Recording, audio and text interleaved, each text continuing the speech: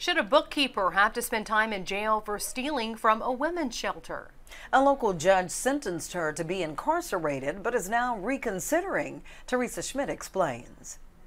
When sentenced in April, Megan Boudreau was given 30 days to get her affairs in order before reporting to serve 3 years in prison. That's for stealing nearly $200,000 from Oasis, an area women's shelter.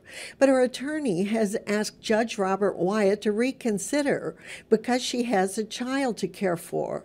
The judge asked probation and parole to study if home incarceration would be appropriate for Boudreau. Both the prosecutor and the director of the women's shelter are against that. I'm adamantly opposed to that. I think the sentence that was given was already a little too lenient, but I respect the judge's decision, and I think he should maintain that sentence. From what I understand, you are ordered to stay at your home. You are allowed to go to work and church, and that's pretty much it. I don't agree with it at all.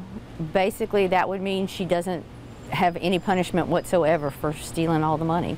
Plus, so far, Boudreau has yet to pay back any money she stole. I think it's crazy that people can steal hundreds of thousands of dollars and they don't want to send them to jail. She stole $181,779 from the Oasis Women's Shelter, and she did so during Hurricane Laura and throughout the pendency of COVID. So this was really when the domestically abused women and the abused women in our parish are at their lowest. Judge Wyatt suggested Boudreau make some restitution before her next court date.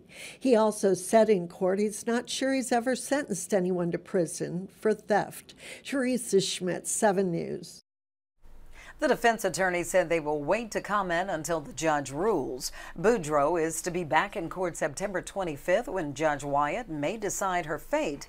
The prosecutor says if she is given home incarceration, he will ask for an ankle monitor.